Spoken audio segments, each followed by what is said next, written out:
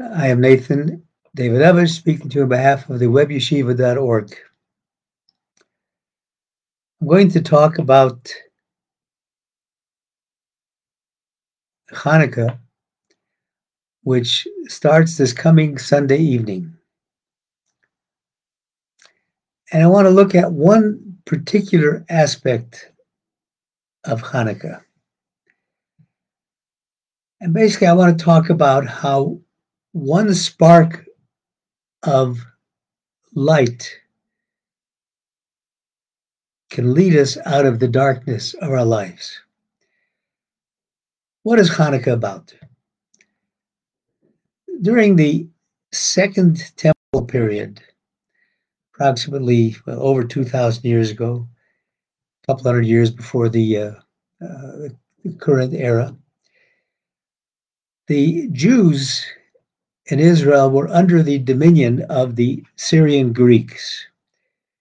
And the job of the Greeks, their sole intent was to keep the Jews from worshiping their God, from carrying out their religion as they wanted to, and instead they wanted to make them adopt the Hellenistic practices of the time. They forbid many things that were the basic undershearings of being a Jew. And finally, the Hasmonean royal family decided enough is enough. Even though they are outnumbering us unbelievably, we're going to fight them. And they attacked the Greek army. The Greek army was at that time, one of the largest armies in the world.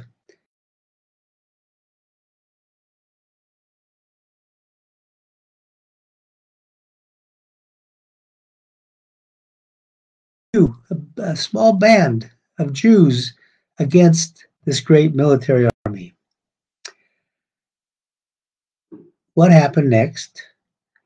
After they defeated the army, they went back into the Holy Temple in Jerusalem to clean it out because the Greeks had defiled it.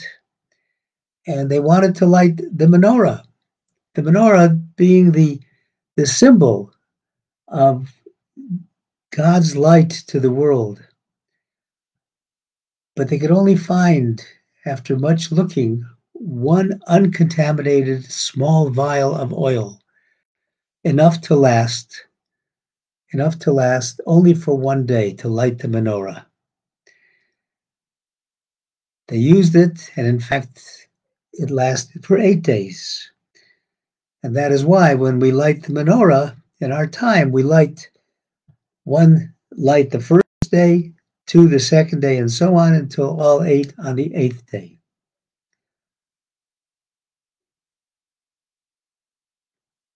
A year after this victory, the sages declared this as a holiday, Hanukah. And the question is, are we observing this holiday because of the military victory or because of the miracle of the lights, the miracle of finding this small vial of oil? We've seen throughout Jewish history, not only ancient history, but our own modern history in the state of Israel, many military victories. But we don't have a holiday for these military victories. We had victories over hundreds and hundreds of thousands of people who were against the Jewish people. We had victories. We don't make a holiday over that. We make a holiday over this miracle of light. So what is this? What is this all about? God gives us the ability to have this, as the Davidovich Shalom calls it, kusta dechiusa. What does that mean? It means the spark of life, the spark of life. When you go to plant a plant in the ground, you put a seed in the ground, before the seed can sprout and grow into a plant, it basically completely disintegrates. But then it starts sprouting. It starts sprouting from this little spark of life that was in it. The Jewish people were so down at the time that it looked hopeless. How could they possibly compete and prevail over this enemy who wanted to suppress their religion? But God provided this kusta de chiusa, this spark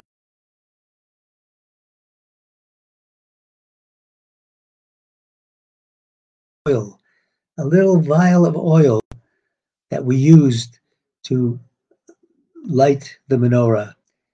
And we learn by the way in which we light the menorah.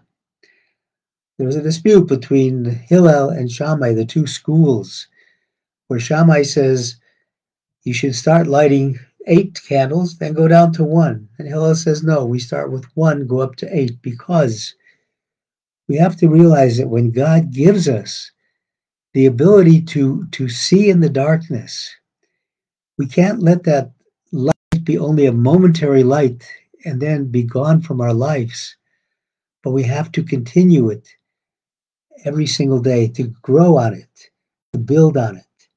So therefore, it's greater the second day, and the third day, and fourth day, and so on.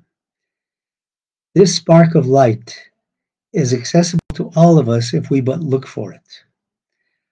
And the name Hanukah also comes from the Hebrew word chinuch, which is to teach. And Hanukkah comes to teach us, both adults and children, that if we but look for it, God is always giving us this spark of light to light up the darkness in our lives. It also teaches us, and this is the fact that that Hanukkah comes out during this particular Torah reading of Vayeshev. There's no coincidence. No coincidences in life.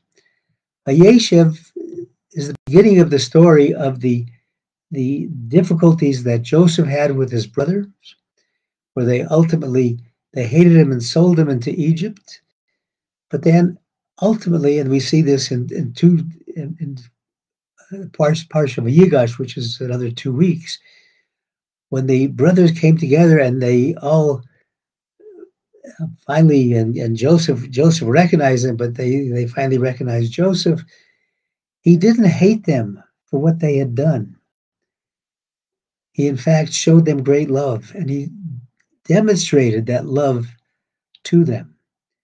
And he had this spark of life that was within him that enabled us to do it. When God accepts our repentance, our tshuva, that turns us into a new person. And it's not like just God is forgetting about what we did. We've no longer done it. We're a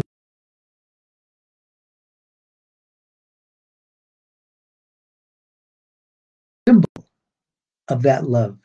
The light of being able to find this small vial of oil shows the love of God for his people, that we are able to, first of all, see the spark of light and then use it to light up the flames in our souls, to dispel the darkness within us, and with that, the darkness in society. I thank everybody for listening on behalf of the webyeshiva.org. I wish everybody first of all, a Shabbat Shalom, and then a Hanukkah Sameach, a Hanukkah where when we light the candles, let's not just light them in a hurry and run away, but let's sit and stare at them and understand, take it into our souls, understand how this life, this light of the menorah, can help us get through every moment of our days. Shabbat Shalom, Hanukkah Sameach.